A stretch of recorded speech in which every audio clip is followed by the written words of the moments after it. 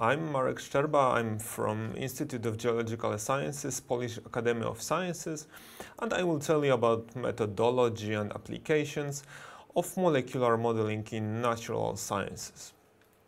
Let's start from the definition. What's actually molecular modeling?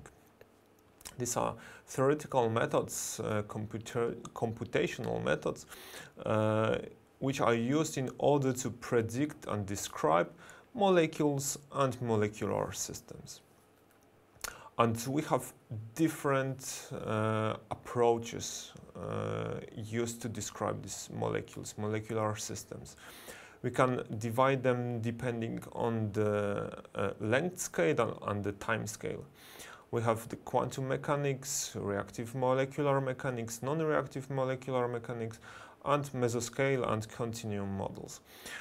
In this presentation, I will tell you about the methods that are marked in orange. I will start with quantum mechanics, then we'll tell about non-reactive approach, and then about this reactive molecular mechanics. And all this methodology will be supported with examples. Quantum mechanics. Applications of quantum mechanics lies rather between chemistry and physics, and there are not so many applications in biology. The quantum mechanics approach describes molecules as electron clouds and nucleus. When two atoms come close to each other, there is a formation of bondings, which is described by deformation of particular electron clouds. We have two large approaches in the quantum mechanics. One is this wave function approach. The second one is the electron density approach. I will start with this wave function approach. This approach comes from the Schrödinger equation. Here is this Schrödinger equation. We have the total energy operator and wave function on the left side and on the right side. On the right side we have also energy. There are many solutions of this Schrödinger equation. Each one corresponds to particular wave function and to particular energy. Here is an example for harmonic oscillator. We have particular energies and particular wave functions. Another example are atomic orbitals. We have these particular orbitals. Each of them corresponds to particular energy level. Modulus square of this wave function can be interpreted as probability density of finding this particular particle at given space and at given time. And here are two examples. So we have in blue wave function and in red the probability density of finding this particle at a given space and given time. And if we consider single atoms, we have particular atomic orbitals. For example, for nitrogen with 7 electrons, these electrons occupies particular orbitals with increasing energy. So for lowest energetic state of this nitrogen, we will have the following distribution of electrons at atomic orbitals. If two atoms comes close to each other, we have the deformation of these atomic orbitals, and then we have the formation of molecular orbitals. On this example, for two hydrogens which form H2 molecule, on the left side we have two atomic orbitals, and on the right side bonding and anti-bonding molecular orbitals. For the case of water, even for this small, very small molecule, the shapes and the shapes of molecular orbitals looks quite complex. Practical calculations using this quantum mechanical approach is only possible for very simple systems. The exact solutions of the Schrödinger equation can be obtained only for harmonic oscillator and also for very simple systems. In order to perform practical quantum mechanic calculations, we need to assume certain approximations. The first one is the one that nuclei don't move. In this approximation, we set certain structure of nucleus, and for this certain distribution, we calculate electron clouds. Then we can move these positions of atom, and then again repeat optimization of these electron clouds. The second approximation is the separation of electron motion, and a little will be told at the next slide. And we describe electron motion in molecules by combining atomic orbitals, this electron motion in atoms. If we do not consider electronic correlation, we describe the system as one electron can interact with the average cloud of another electrons in a molecule. In practice, because of this electronic correlation, which is due to electron repulsion, the electronic density will be more diffuse, which will lead to longer bond lengths. Also, another very important aspect connected with this electronic correlation is interaction between atoms, between molecules. If we have two atoms that come close to each other, we will have electronic motion in one and another. In one, we can describe this motion as a fluctuating dipole. If this fluctuating dipole comes to another atom or another molecule, we will have induce of another fluctuating dipole in other atom or molecule, and this is called this van der Waals interactions. In practice, using this wave function approach, when we do not include this electronic correlation, the complexity of calculation increases like n to 4, where n is number of orbitals. If we include this electronic correlation, the complexity grows much faster. It's like n to 5 to n to 8. In the second large methodology of solution used in quantum mechanics, this electron density approach, we do not have a concept of wave function. Instead, we have this electronic density idea. And in this approach, with electronic correlation, the complexity of the calculations increases like n to 3. There are also non-linear approaches in which the complexity of calculation increases linearly with the number of atomic orbitals. Quantum mechanics applications. We can perform geometry optimization of certain structures. For them, we can calculate the relative energies. Also, studies of possible reaction mechanism are possible.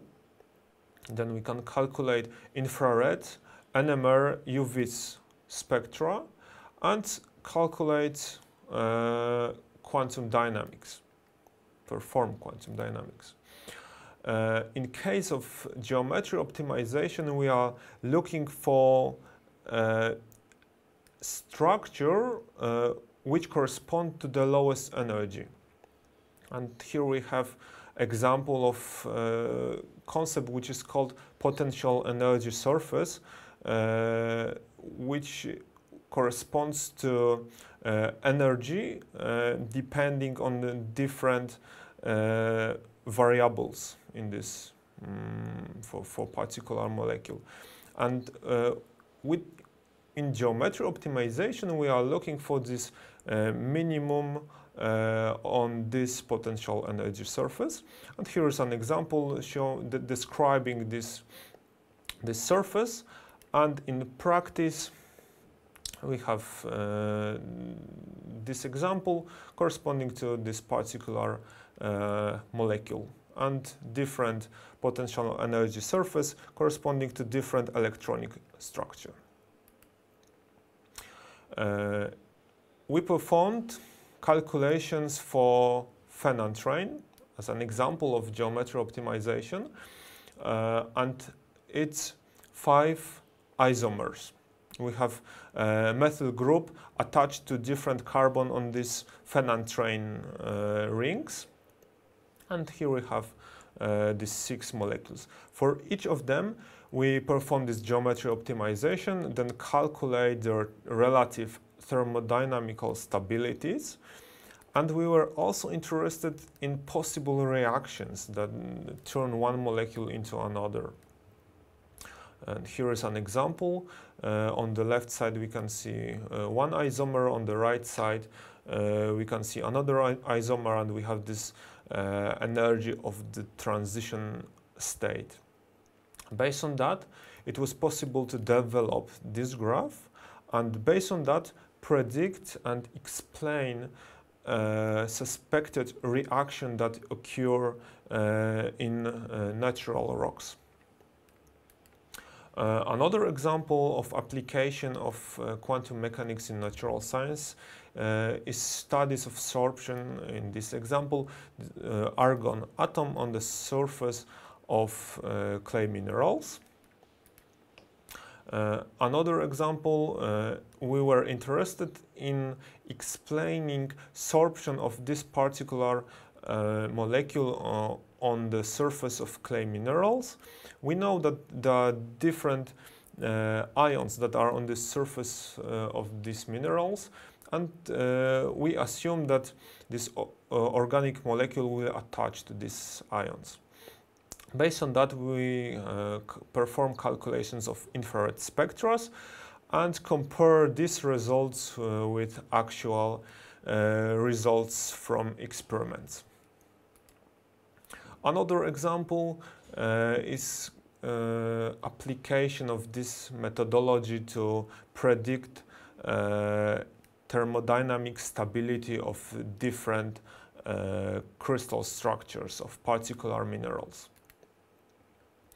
In more biological approaches, we can use quantum approach to describe certain active center of, for example, this metal of proteins, and use another less time-demanding approach to describe other parts of these proteins. We can also perform quantum dynamics, which is study of evolution of a system in time. And here we have some example.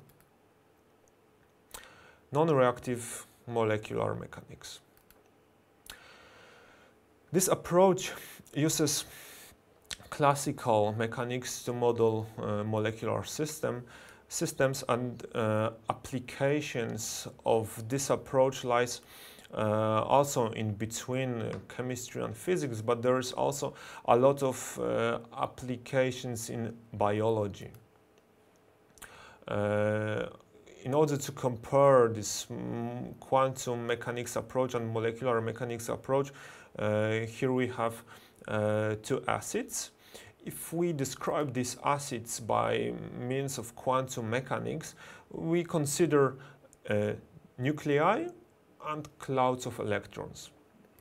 In molecular mechanics, we define bondings between atoms, and for these bonds we can calculate contribution to the total energy due to this bonding term. Between three atoms we define angles which also contribute to this total energy, and between four atoms we define torsional angle which also contributes to this total energy. We can also set partial charges at particular atoms, which contributes to interaction between atoms, between molecules. This is this electrostatic term, and also van der Waals interaction between different pairs of atoms. So, total energy is a sum of this covalent and non-covalent part. This non-covalent part is this bond angle torsional. It might be also possible to add some also different terms, and this non-covalent one is this electrostatic plus van der Waals. In case of different systems, we can also include other effects in this case. For example, for ionic solid, we can include polarization effect. So, for particular systems, we need to define these sets of parameters, and this is called force fields. For example, for this quite complicated organic molecule, we have different types of oxygen atoms. We have oxygen which is connected to two carbons. We have oxygen which is connected to carbon and hydrogen, and also oxygen which is connected with double bond to carbon. So for each of these oxygen atom, we will have different force field parameters. So these force fields are tabulated, and we can take them and use for particular systems. So for example, the force fields which are optimized for organic molecules containing certain atoms, the force fields parameters for hydrocarbons, for water molecules, for clay minerals, and there are also force fields parameters for all atoms. Force fields parameters can be obtained from experimental data, like for example for crystal structures, or from infrared spectra. We can also obtain force field parameters by fitting of quantum chemical data. In order to connect the description obtained from molecular mechanics with what we observe in nature, we need to perform calculations of certain averages. For example, this average will be temperature, pressure, energy, or for example some kind of average distance between atoms. So we perform these calculations of this average for certain sets of different states. And we can have two approaches in order to obtain these sets of states. In one approach, we can calculate evolution of this first structure in time by means of the equations of motion. In the second approach, these structures are independent and not connected causally. The first approach is called molecular dynamics. In this approach, we solve numerically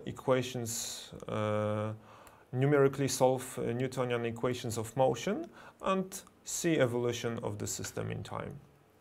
In the second approach, we generate some initial state. Then the next configuration is obtained by some kind of perturbation of this first state. And then for this new state, we check acceptance condition. For example, we can check if this new structure has higher or lower energy comparing to this initial structure. So, for example, if this new structure has larger energy, we do not accept this new configuration. If the energy decreases, we have the new state, and again, we can perform perturbation of this new state, and in this way obtain a set of structure for which we will calculate these averages. We also perform a lot of calculations in molecular mechanics using these periodic boundary conditions. This concept is similar to what is used in crystallochemistry, the concept of unit cell. In this approach, we have walls, 6 walls for particular system, and one wall will interact with its parallel wall.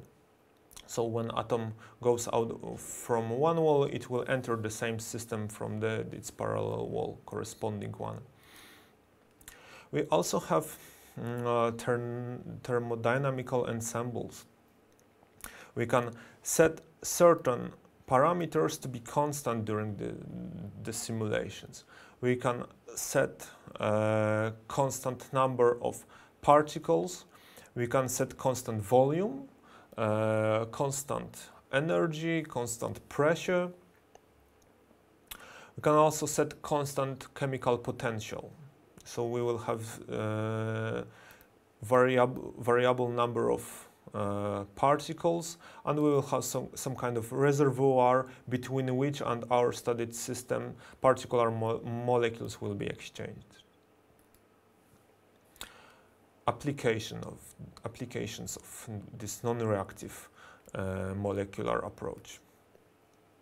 Generally, because of the simplicity of this description, we will have longer time and longer length scale available than it was possible in quantum mechanics. However, because of this simplicity, this approach is not applicable to studies of magnetism, UV spectra. Generally, all problems that requires description of electronic properties. So we are also not able to study chemical reactions. In one of the applications of molecular mechanics, we were interested in studies of interaction of water with clay minerals, and we were able to see that depending on the distance, orientation of water molecules changed. In this example, we were interested in studies of variation of the structure of particular system with clay mineral and particular organic molecule, depending on the number of water molecules in the system.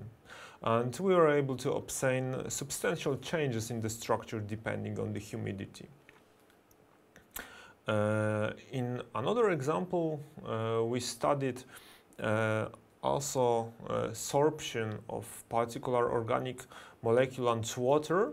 Then we calculate average distribution of particular molecules perpendicularly to the clay layer, and based on that we were able to calculate corresponding X-ray diffraction data. For this particular structure we were able to predict content corresponding to the thermodynamic equilibrium. We were also interested in studies of evolution of particular systems in time. In this case,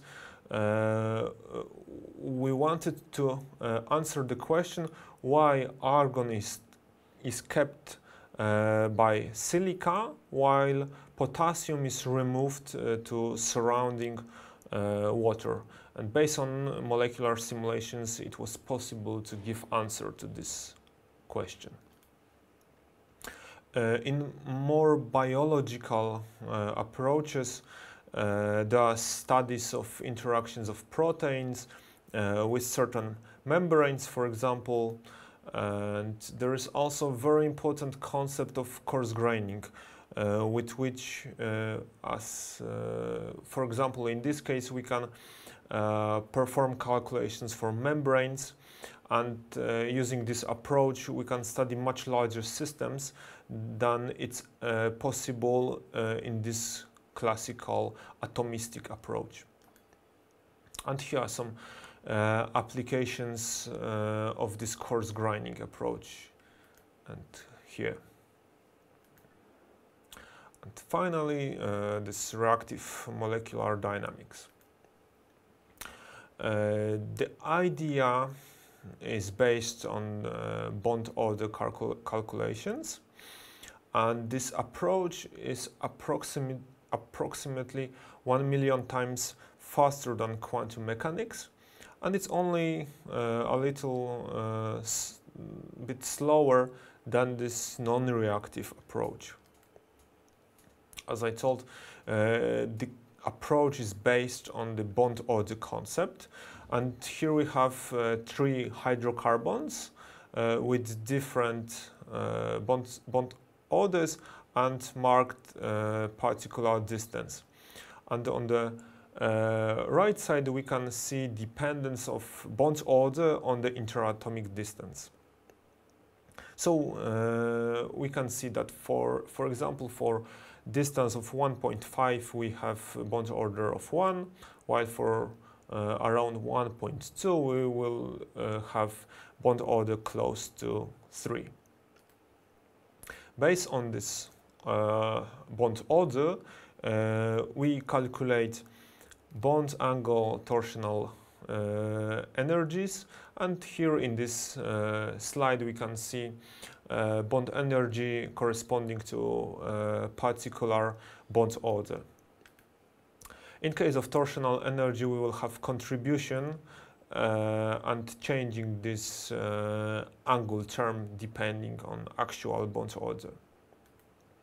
And here we have comparison of calculations performed for this reactive approach with density functional theory, and we can see very good correspondence between these two approaches. Reactive molecular dynamics approach applications. In these studies, we were interested in interactions of argon-40, which has particular speed of 12 kilometers per second with clay minerals. Based on that, we wanted to predict possibility of keeping argon 40 in the structure after its radioactive reaction from potassium 40. Based on that, we calculated runaway of this argon from the structure depending on the actual size of clay minerals. In another application, Chenovet et al. In 2008 calculated oxygen consumption during hydrocarbon oxidation. And we can see on the left side we have different hydrocarbons mixed with oxygen, and on the right side we can see that there's CO2, water, and also some complex organic molecules. In more biological approach, we have the example of RNA polymerase II and its evolution in time and changing of different distances. For example, here we have marked particular distances and evolution of these distances in time. So, summarizing. In this quantum mechanical approach, we can study reactions, we can study properties that depends on electronic state. These are generally quite expensive methods and are applicable for relatively small systems. And generally, most of the calculations are performed rather in a static regime.